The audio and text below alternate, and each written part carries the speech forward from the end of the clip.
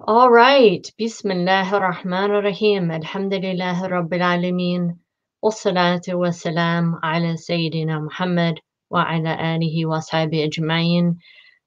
Brothers and sisters, it is so good to be with you once again. I'm so grateful to Celebrate Mercy for continuing these wonderful programs and making something that's available to all of us every day in Ramadan, mashallah, and then also throughout the year. Um, I would say, except I don't know if there's anyone who's joining us from the Southern Hemisphere. I do know that often we have some of our community from South Africa who joins us. But I would say that at least for those of us in the Northern Hemisphere, coming into to Ramadan at the beginning of spring also is just one of those beautiful lessons for us. The changing seasons are always exciting and stressful in some ways. There's many things that we're doing in the change. Our bodies feel the change, and of course, this combined with the changes of Ramadan, the change in how we spend our days and nights, when we're eating, when we're drinking, what we're doing with our time. It's a big shift, and all of these things, the shift that comes out of observing um, this beautiful ritual, these beautiful and very ancient practices of fasting and gathering together. You know, all of that brings to our minds and to our hearts and to our bodies, combined with the shift of the season, is a time for us to really benefit from all of these lessons. And of course, what they are for us, what is in the Quran, are the ayat that Allah subhanahu wa ta'ala has revealed to us. And what is all around us are the ayat, the signs, the created signs of Allah subhanahu wa ta'ala, the created signs of nature, of the seasons, of the birds, of the sun and moon, of the stars, the created ayat of the people around us. With each Ramadan, we see them growing, some of them increasing in strength, some decreasing in maybe their physical strength, sometimes even cognitive abilities, but perhaps the spiritual strength is gathering even more. So all around us are these ayat. And uh, this is what this first verse is about the reminders of these ayat. And of course, there are those direct reminders that come through preaching, through teaching, through the recitation of the Quran. So when we talk about the ayat of the Quran, we have this annual remembrance through the reading, the intensified and more frequent reading of the Quran and reciting of the Quran that we do, many of us on our own, and also that we do together in community, and that communal recitation every night out loud is a group reminder for us what the Quran actually says. So it helps to confirm, and this is true since the very beginning of the revelation, that reciting the Quran out loud in Ramadan is a way for all of us to be reminded of the content, to remember, to perhaps memorize again, and also has been a persistent form of preservation of the Quran from the very beginning. Because when there are these massive groups of people together listening to the Quran, there's no possibility that anyone could forget the contents of the Quran or become confused about what the words of the Quran and the ayat of the Quran really say. So this is the Quranic recitation. And then there are the remembrances, the ayat of the seasons, the created ayat, signs, as I mentioned, even the feelings in our own body. And when we think about that in Ramadan, we are reminded through our hunger, through our thirst, of our ultimate dependence absolute dependence on Allah subhanahu wa ta'ala for our sustenance, for letting the water flow out of the ground so that we could get it, or through the lakes and the streams so that we can access it. And if that were to disappear, we have nowhere to turn for that, as we see in many places around us today, very sadly. Of course, if we lost our ability, our own physical ability to eat or swallow, to eat and drink, we would not be able to break our fast or to begin our day with suhoor. So as we pay all of these things, all of these actions are reminders, are signs for us, and are reminding us to pay attention to these signs, because of course we eat and drink every day, but Ramadan itself is a reminder to pay more attention to these signs, to our Quran, the Quran that guides us, and then to all or everything that is around us, even our own selves, that should cause us to reflect on our Creator and our place in the creation. And subhanAllah, when Allah subhanahu wa ta'ala says this in Ayah 57, who does more wrong than those who, reminded of their Lord's ayat, and I'll say signs here because the word is ayat, and so I'm taking that in both ways, both the ayat of the Quran and also the signs around us. So, and who does more wrong than those who, when reminded of their Lord's signs, turn away from them and forget what their own hands have done? This is the beginning, and it's quite striking when we think of it. Who, women adlamu, who is, and this is, dhulm is not just wrong, it is severe wrong, it is harm, it is hurt, it is oppression, it is a very heavy form of wrongdoing. Dhulm, we're not talking about some minor thing, but dhulm is a darkness and a heaviness. And subhanAllah, as I reflected on this, I thought, it's so easy for any one of us. If I asked you, who is an oppressor? Who is oppressing others now? How many could we identify? I mean, sadly, thousands. We look around and see today how many people are living in a situation where they are under oppression, where we see those who are really committing this oppression and harm and wrongdoing towards others, whether through war or enriching themselves unjustly by preying on those in need, or who use every means at their disposal to disrespect and demean and hurt others. Dhulm. This is what I think when I think of al-Zalimin, or those who commit oppression and heavy wrongdoing. But our Lord says, who could be the most one of committing dhulm than the one who, when reminded of their Lord's signs, turns away from them? SubhanAllah.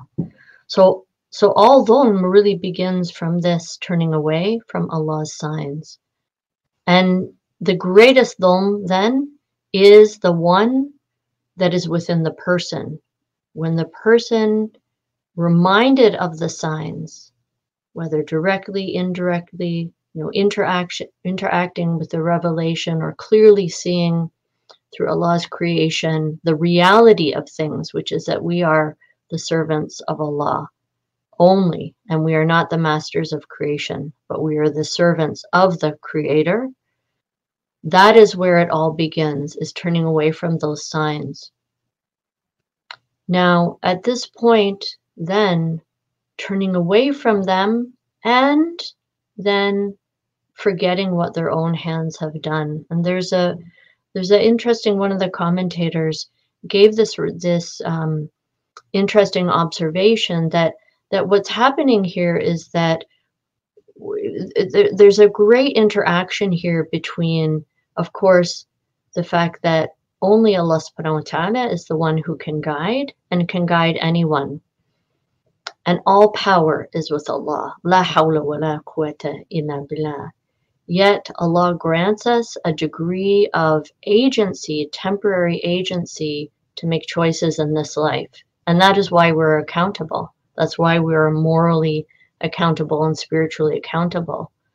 So it is this act of turning away with oneself, taking action, that then leads to what happens. And by turning away, we also conveniently, by not seeing, by not looking, by turning our face away from what is the truth, which is what Allah is revealing to us, then it becomes easy to forget. And even to forget our own role in what happens next. And what happens next is a consequence of this choice that is made. So in the next part of this ayah, Allah subhanahu wa ta'ala says, we have cloaked their hearts so they cannot comprehend, and put heaviness in their ears. And if you call them to guidance, and here is to the Prophet Muhammad sallallahu alaihi wasallam, if you, the Prophet, call them to guidance, they will never be guided. So, sometimes people ask this question, what is the relationship between the power of Allah, the power of our Lord to guide people, and that guidance is completely in the hands of Allah, and human agency? Well, this shows very clearly that, as I said, we begin with the reminder of God's signs, of our Lord's signs, and it is the person then who commits this essential and fundamental act of wrongdoing in turning away. And the turning away makes it easy to forget, because then we're distracted and busy and looking at other things. So we forget even that we've done that action, and we can ignore the consequences now of what we're doing. But having done this now, we have spiritually incapacitated ourselves. And that spiritual incapacitation is what the cloaking of our hearts or veiling of our hearts is. That this is where, because everything, all of our actions that are put into reality or existence by the power of Allah, then this is the cloaking of our hearts. Those who turn away, their hearts will be cloaked. So now they can't even understand what is being said. And there is this heaviness or blockage or dullness in their ears. And so it seems like, and you can see it sometimes, you'll see two people, they're seeing the same situation, they're in the same context, they're listening to the same thing, but it's as if they're in two completely different realities. And in a way they are, because we are seeing the world through these choices we have made, through these habits that we've developed, through these barriers we have created, or we have brought upon ourselves by these actions. And now this is truly a state of dhulm and of darkness. And it is a very sad state of spiritual incapacity. Yet, of course, our Lord is merciful. Allah subhanahu wa ta'ala, Ar-Rahman Ar-Rahim.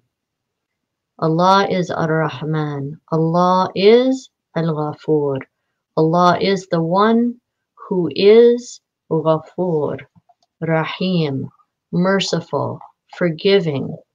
Allah is the one who will never leave us without any hope whatsoever. So even though people have made these choices, still Allah leaves us the path until the end of our life full of possibilities, full of possibilities. People may be stuck in a certain place and they may be blocked, yet your Lord is all forgiving, Al-Ghafur, Dhur Rahmah, and full of mercy, or the source of mercy, the one who possesses mercy. And so here is this interlude, this opportunity There is an opportunity as long as we are still in this life, as long as we move forward for that turning back. But at this point, it will be happening by the grace and mercy of God. And we know that Allah subhanahu wa ta'ala is so merciful and so full of kindness and generosity to us. We see this, alhamdulillah, in our own lives. I know I've seen it in my life, and I think so many of us can attest to this, whether it's through a profound, complete conversion or reversion, returning to Allah, or whether it is those smaller times in our lives where we have fallen off a little bit and started to harden up, started to become a little bit hard of hearing to what is the truth, what is the signs from God, what is the message that Allah is sending us all around us, not wanting to listen to the reminders, but then we are brought back.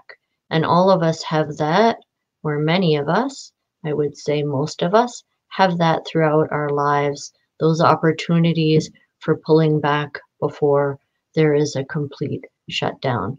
So Allah, our Lord, the one who whose servants we are, is all forgiving and full of mercy. And no one can block that. No one can legislate that away from God.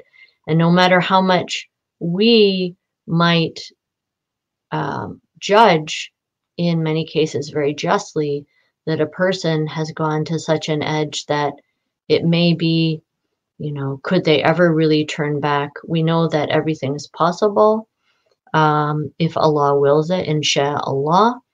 And so as long as we are on this earth, as long as we live in this dunya, there's a chance.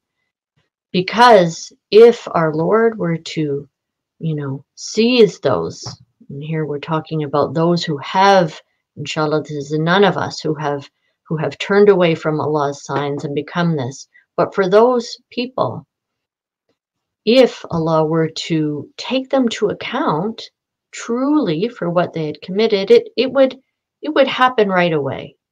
What that turning away and that dhulm is so much that from our perspective as human beings, we wonder, shouldn't they be taken to account now? Why even let them continue? Of course, only Allah knows. Allah has wisdom for all of these. And for some, it may be that they will take the opportunity to turn in repentance. And while we have some measure of forgiveness and some measure of mercy, Allah's is unlimited. So it may be incomprehensible to us, but of course, we have a very limited perspective of what we understand, and we do not know what Allah knows. Only Allah knows the reason for all of these things. Yet we know that it's true. We know that it's true that it is possible for this turning back, even though, of course, our Creator has the right to take people into account at any time, but in Allah's forgiveness and mercy, that is not what is done in most cases. Yet,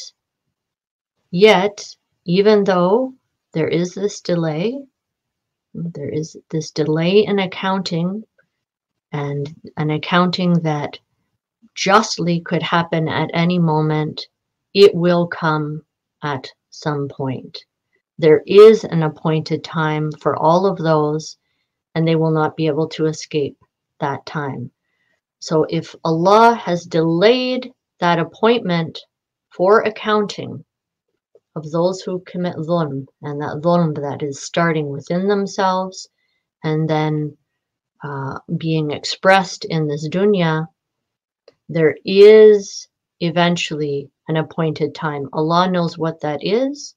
And sometimes it may be for them to accumulate in their misdeeds and punishment. And sometimes it may be to allow the opportunity for forgiveness. So this is the end of ayah 58 that follows the passage, the first section that's shown here. So to recap, what are these two ayat that within, I would say, within Surat al-Kahf, which is such a majestic surah that is filled with so many compelling images.